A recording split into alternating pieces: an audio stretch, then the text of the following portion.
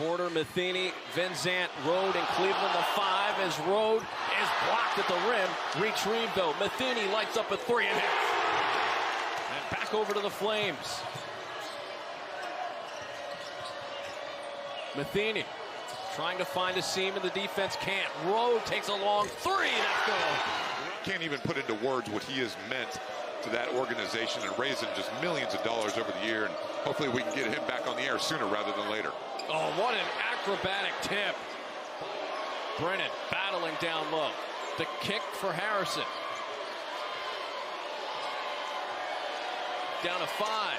Harrison double team. Grant Foster launches. Got it. Pretty good defense there. Got lucky though if you're Grand Canyon. Gave up a couple offensive rebounds. Great pass.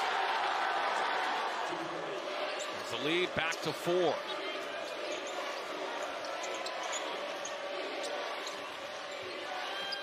Harrison trying to create. Floats it with the right hand and it drops home. Blocked at the rim by Grant Foster. Loose. Controlled by Matheny. He'll launch and hit. As the clock expired. Liberty possession. Yeah, I definitely don't think that ball was out of his hand, but nonetheless, we play on. And Porter gets him home cooking on the roll. And a steal. Good read by Zach Cleveland, who hammers it down.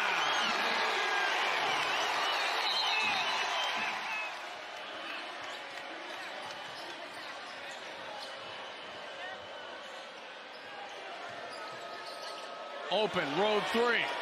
Connect. 8-point lead for Liberty. Derek Jones and David Padgett with you from Lynchburg. McLaughlin posting up, floats to his right and puts it in. Not even really doing a whole lot, not shooting the ball well from the floor. Trying to find a cutting player in the lane. Instead, it's a turnover. Harrison steps into a 3. Money. And that's a great 3 right there in transition.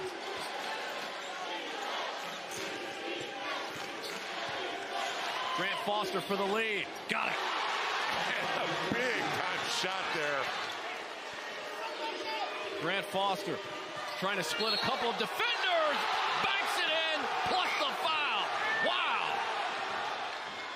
5-point lead with 9 seconds left. Into Porter. Porter working quickly. Porter gets to the rim. Easy layup. And that cuts it to a lead of 3. McKay puts it up. No good, and Grand Canyon, once down 17 points, storm back to win it 69-64.